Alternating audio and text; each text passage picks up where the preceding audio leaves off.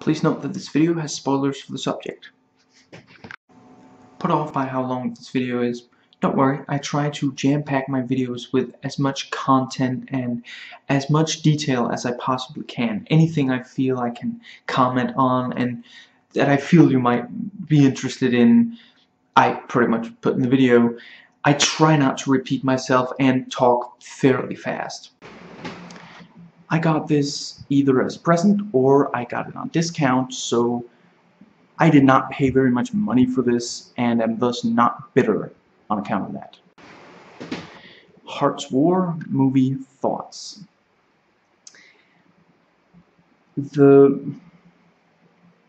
One critic notes that the movie can't figure out if it wants to be, about race, if it wants to be an escape thriller or escapist thriller, a murder mystery, and yeah, that really harms it. And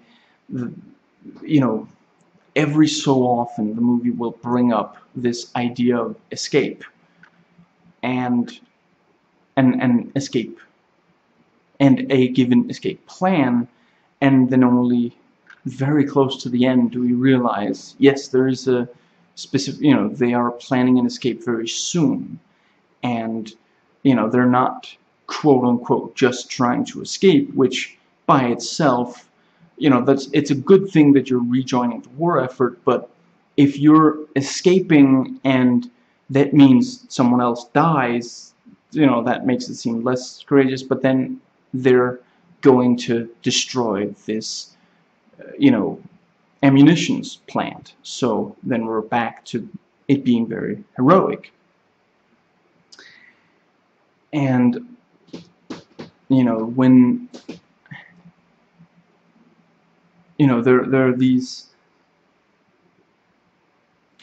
I suppose you would say that the first one comes fairly far into the movie, so it doesn't do too much in that, but we do have these things where that they very much point to, this black man couldn't have killed this white man, which just, what is this? To Kill a Mockingbird, that is an amazing movie, but it is, and one that needed to be made at its time.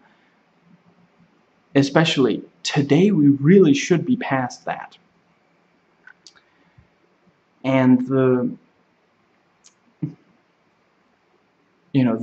ending with one noble sacrifice after another, the Hart tells Lincoln what's really going on, and then Lincoln's like, I'm gonna martyr myself, and then Hart is like, I'm the one who killed him, and then McNamara comes back and like, no, all of these men just followed orders, and somehow that means that these dozens of men who were trying to escape are not, executed for doing so, because and it just, yeah, it's an absolutely preposterous conclusion to the film. And really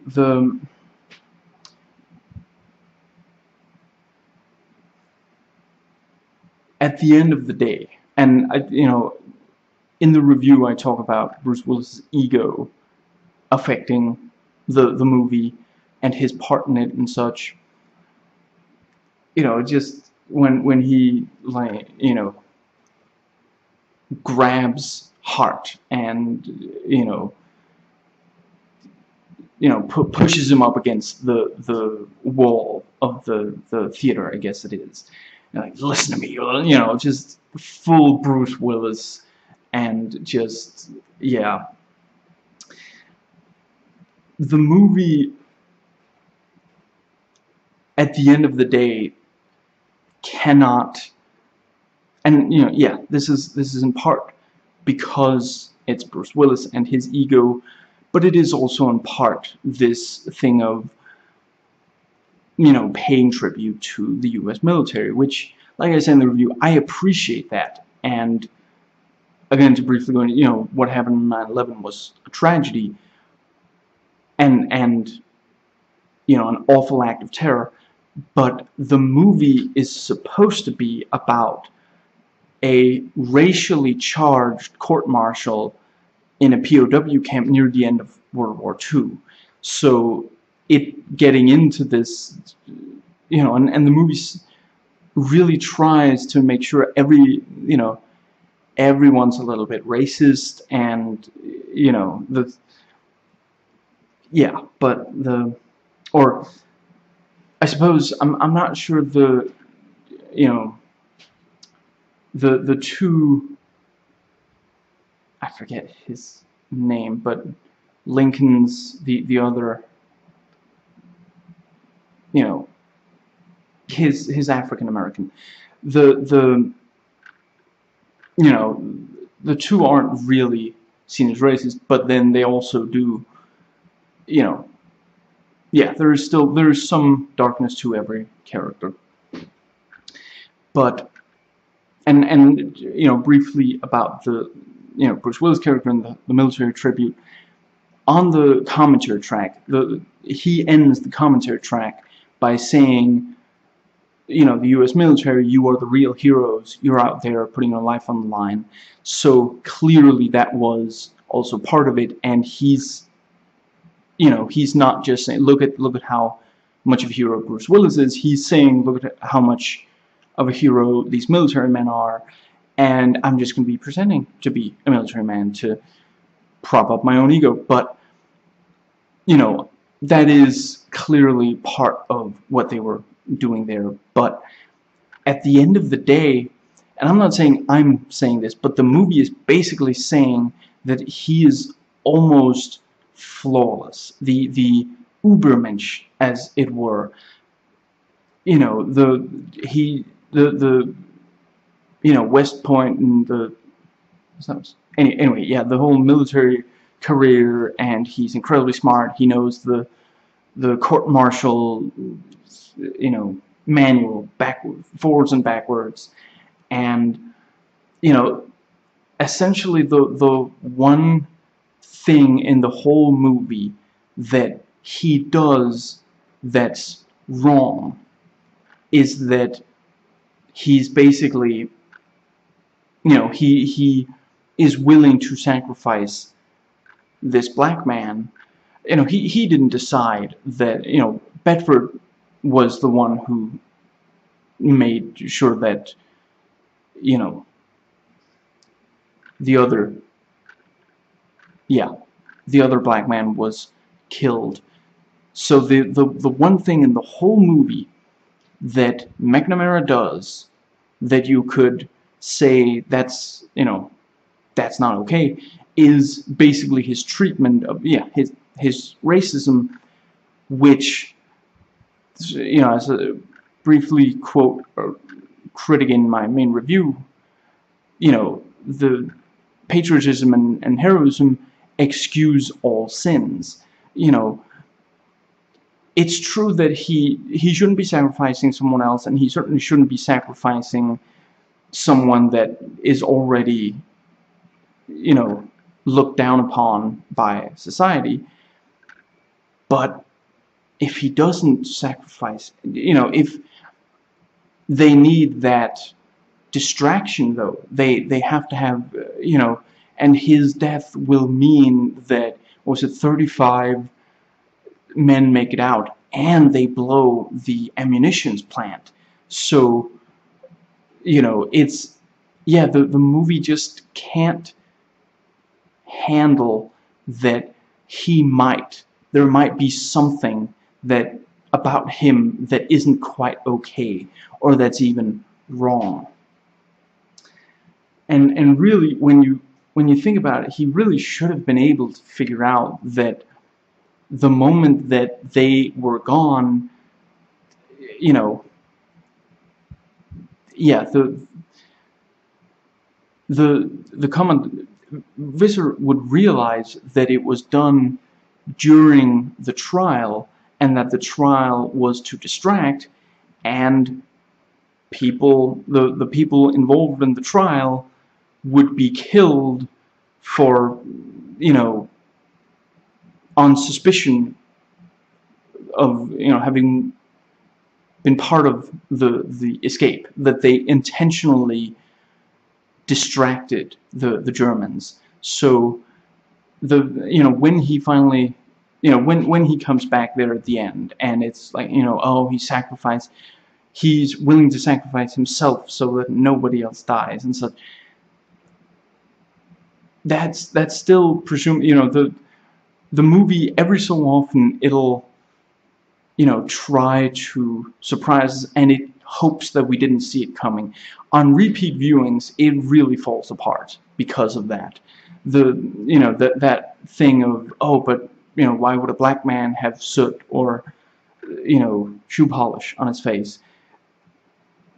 And then the other attorney points out, yeah, but you just said that you wanted to hold his face in the mud, so there was mud. So yeah, but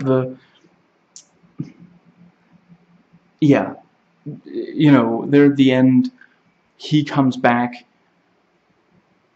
You know, really, if he were completely willing to sacrifice himself and such, he should have just given them orders that they could then follow, and not gone into the tunnel at all, and then stayed in his barracks, and then when they did the count, he would then stand and say, I'm why they're gone. So you should only, you know, nobody but me that's left in the camp knew about this, so you should only execute me. But yeah. And you know, another one of the really big problems with the film is that near the end you realize that the whole trial was just a distraction. You know, what was actually going on was they needed something to distract the Germans while they, you know, went through the tunnel and then blew up the ammunitions plant.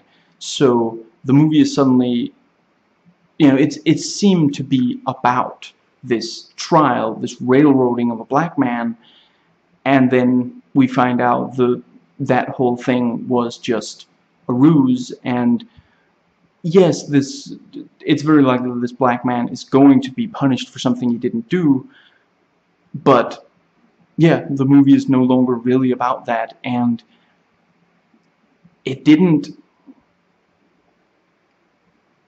you know, it's pretended to be about that, and seemed to be about that, and then yeah, it reveals that if it was going to be about the escape and the mission, then that should have been much more focused on instead.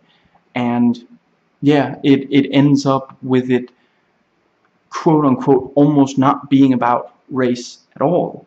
You know, at the end of the day, the trial might have as well have been a white man on trial for killing another white man, and it would still have worked as a distraction.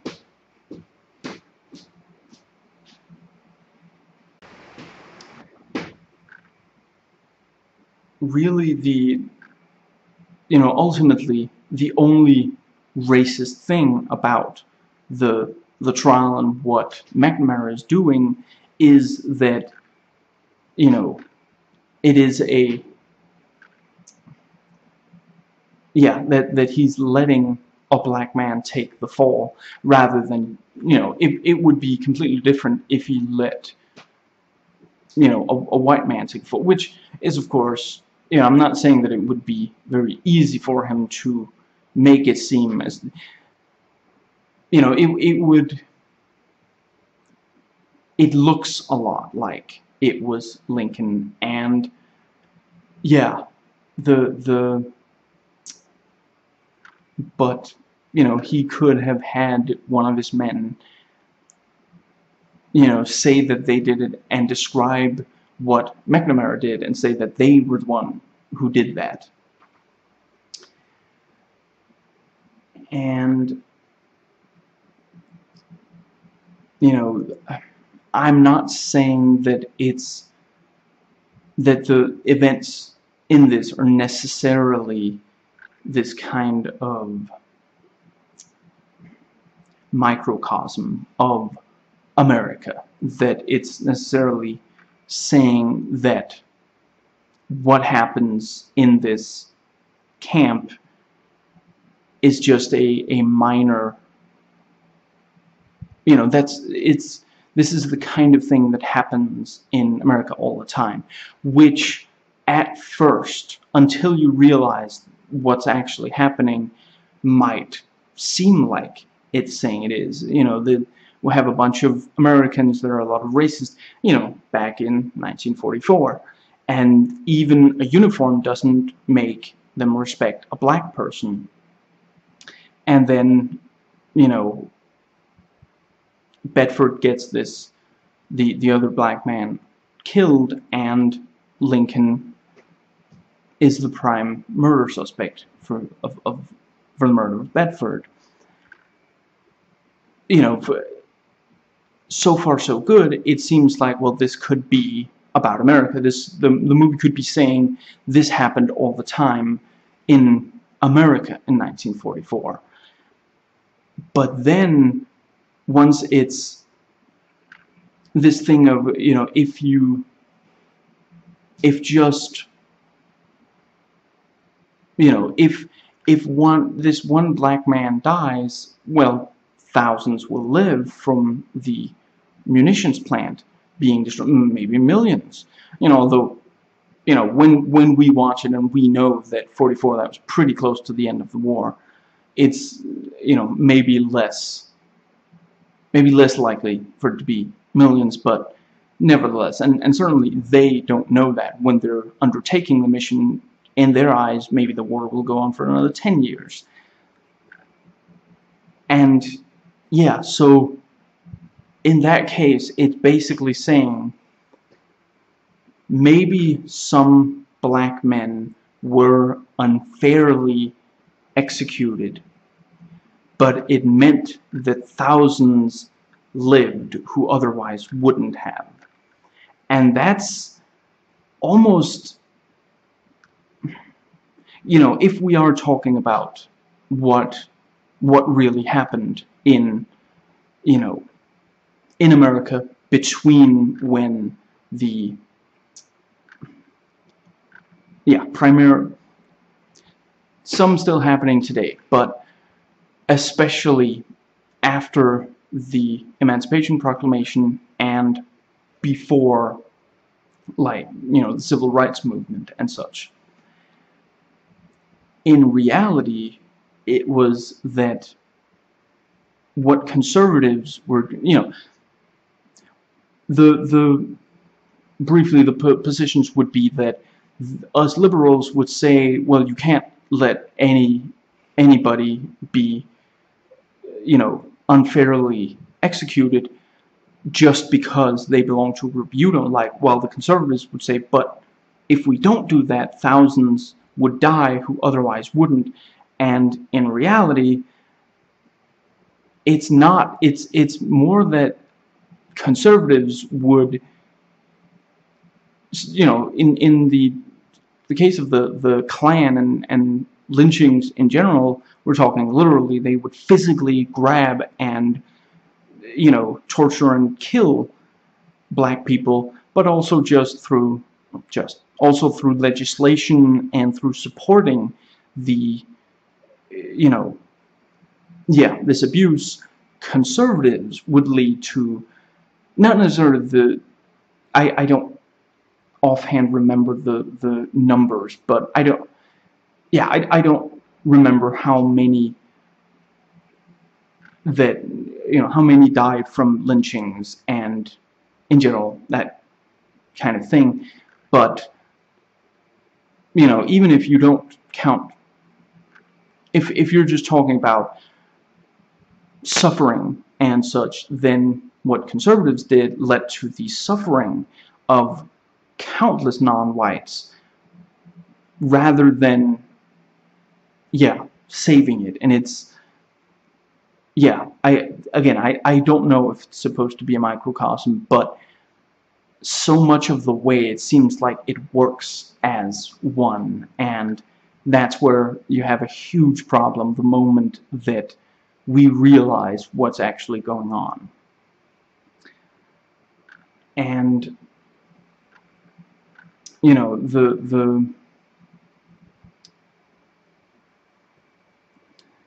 and really the movie didn't have to be that, you know, McNamara comes back because, you know, suddenly he realizes he's not going to, you know, yeah, he's not going to let anybody die in his stead. Really, the movie could easily, if they wanted him to be a heroic character, and for this, you know, it didn't have to come at the very end. They could have the moment that he finds out that this black man is going to, you know, be sacrificed for it. The movie could right then and there have had McNamara come to Scott and or Hart and say, I'm the one who did it, but if they don't, you know, if for one thing we need some kind of distraction so that these 35 men can escape, and for another, these 35 men might need me to be the, you know, the one who leads them, so that, you know, because I'm the one who knows all the details of the plan or something. And then maybe there could have been, you know, the three of them could together have worked something out. Although I suppose if Lincoln starts helping out, it might approach the magical African-American character trope. But I'm not sure that wouldn't be at least a little bit better. And really the you know, in addition to the trial and all the ways that this, part of the thing is that these black characters are defined almost entirely by their race. It's, I realize that they wouldn't be accepted by most white men, that, you know, Hart is the outlier, that, yeah, that society in general didn't accept African Americans, even servicemen back then, as opposed to now, where it's at least somewhat less. Yeah, it's considerably less, but there's still too much. And anyway,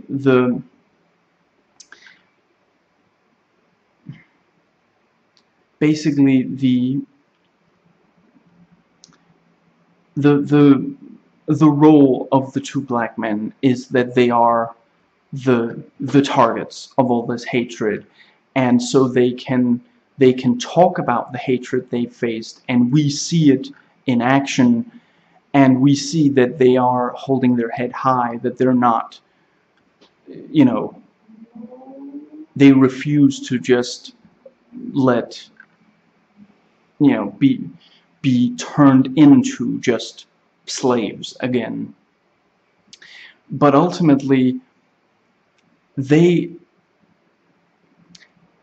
you know, I suppose the other black guy doesn't, you know, you could say he's not alive and on screen for that long, so he couldn't necessarily have, but Lincoln does almost nothing. Things are done to him, and it's this thing of, you know, we have the one, you know, really well-meaning, you know, the liberal Hart, and he's fighting against the racism of the entire country, you know, all by himself, the only person standing, excuse me, at the side of this black man. But yeah, the one time that Lincoln actually does anything, I suppose you could say he goes out to try to, you know,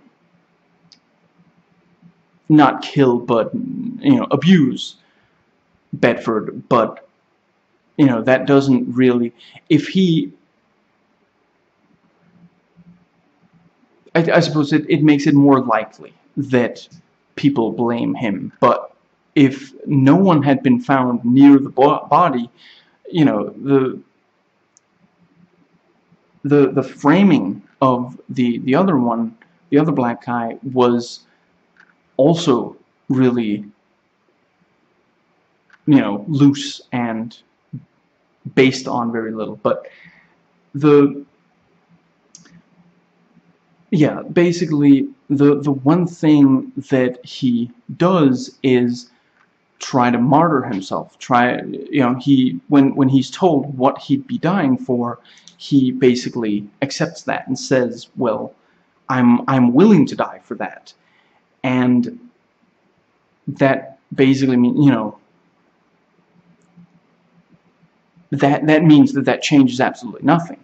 If Hart hadn't told him before that scene that that was the idea, then, you know, Lincoln wouldn't really have done anything different. So basically, yeah, the one thing he does is, you know, incriminate himself, which again just leads to things being done to him, not, you know, where he hardly ever does anything himself. And, you know, if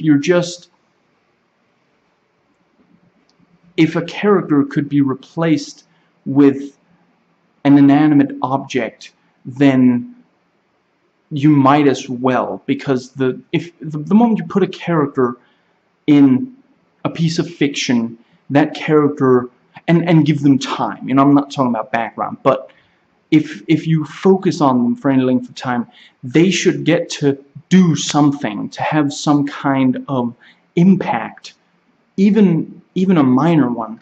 But, you know, in this case, and that's often the case with racially charged, you know, stories, it's just that things are being done to them, and they're there to show that, yeah, you know, it's more comforting and comfortable for racists if, when they see a black guy on trial who didn't do it, if the only thing he does is, you know, he's really innocent. Again, it's the Poitier thing, Sidney Poitier thing. Really, for all that he does, you know, the two of them might as well just have been like clothes that they, you know, it might as well have just been black people clothing. And so, you know, oh, you shouldn't treat this black people clothing this badly, and, you know, at the end they see that, oh, well, they also did something good. You know, you could remove the whole racism thing from the story, and a lot of it would play out the same way. It doesn't end up with the racism thing having added that much. It seems like it's going to, but then there at the end, it doesn't really, you know, it's not entirely clear how many people know that it wasn't, you know, I forget, I'm not sure we ever get an actual count of how many are in the camp total, but 35 men, you know, go under the wire. It's quite possible that at least a majority of them know, and they realize that that's why, you know, anyone who doesn't know, then there's some chance that they might try to kill Lincoln by themselves to get revenge for Bedford. And if that happens, then, you know, I suppose that's just a different trial then, but nevertheless, it would be easier if they knew, you know, it's okay, this black guy's gonna go down and we're gonna be able to escape. So, yeah.